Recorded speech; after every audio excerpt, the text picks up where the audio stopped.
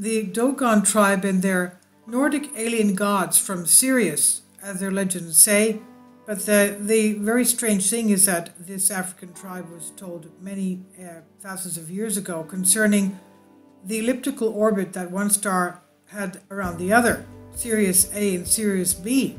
How did they know that?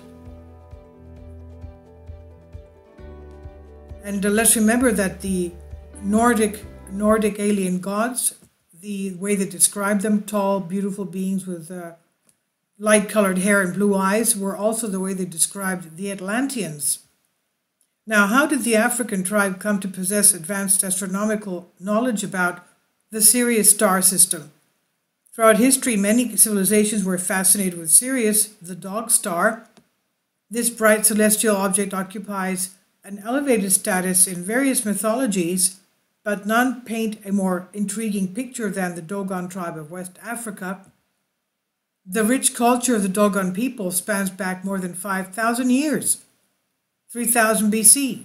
One of their ancient legends tells of the story of a race of otherworldly beings called the Nommo, N-O-M-M-O, and according to their legend, these advanced individuals visited the earth eons ago, descending from the skies in a vessel accompanied by fire and thunder.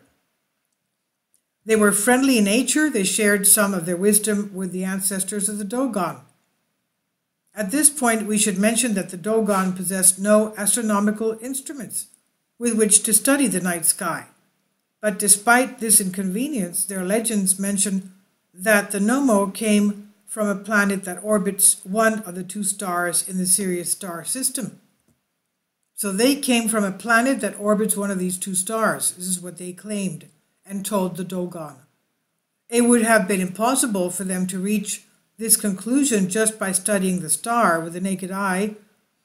In fact, astronomers only discovered Sirius's smaller companion star a good 250 years after the telescope was invented.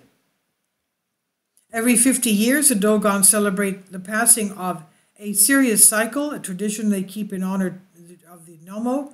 That's exactly the time it takes for Sirius B to complete an orbit around its larger, more well-known companion. Is that a coincidence? Now, the fact that a primitive African tribe possessed advanced knowledge about the universe is a mystery, but one that can be easily explained if we view their legends as mirrors of the real events that took place. So what do the Dogon say about the Nommo? They say their home planet orbits Sirius B and is a largely aquatic world. All legends describe them as amphibious creatures, very similar to our conception of merfolk, like mermaids and mermen. Their upper half of the body closely resembles the Nordic alien prototype of blue-eyed, blonde-haired, tall humanoids. They landed in a large spaceship the Dogon called Pelutolo, or Star of the 10th Moon. And this event is one of great importance for the Dogon, their first contact. At the same time the Nommo ship was spiraling towards Earth, a new star appeared in the night sky, possibly a mothership from Sirius.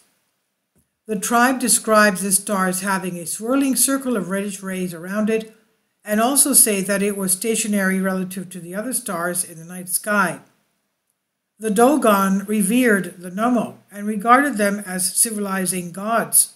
They are commonly referred to as the masters of the waters, the watchers, or the saviors, as they call them.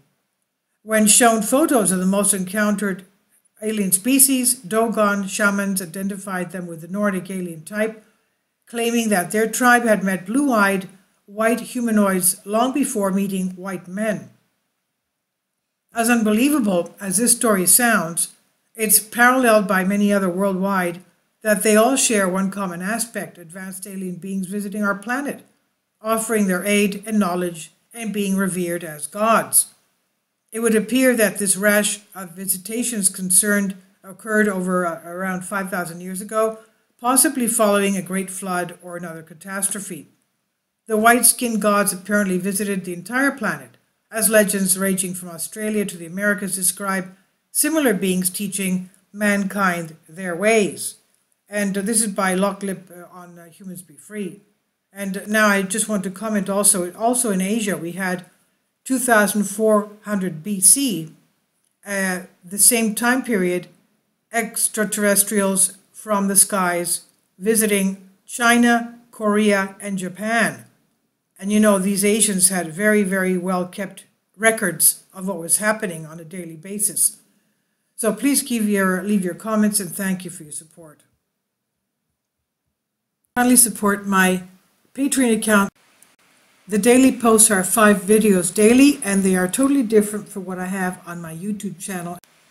Thank you so much for your support and that you find all my content so interesting. You'll find the Patreon account details in the description box below.